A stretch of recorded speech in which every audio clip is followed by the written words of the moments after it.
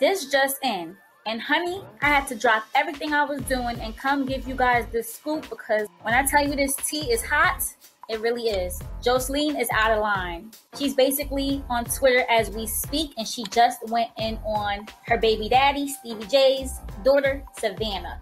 Why? Because on last night's episode, she told Mimi that Joseline is toxic. So just like always, Joseline is big mad. She basically responded to a post on Twitter that basically recapped last night's episode, and this is what Joseline had to say. That whole mad because I run her daddy. Now run along and find your own cock to suck. You nappy head. You nappy head. Bruh.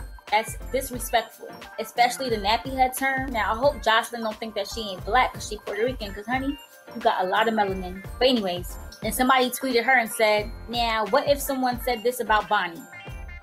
You'd be upset as fuck and want to fight. Just do what a stepmom supposed to do. Step up to the plate, girl. And Joseline responded, that young lady is 18. She's grown enough to ditch it out. Sorry, y'all. Joseline needs a writing class. Let's do this again. That young lady is 18. She's grown enough to ditch it out. She will be grown enough to take it. Child, I'm done with this conversation. Back to reality.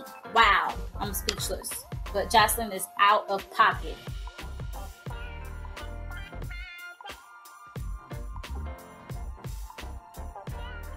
What do y'all think about this? Leave your thoughts below, and don't forget to like, share, and subscribe to this page for more. PetTeaBlog.com, signing off.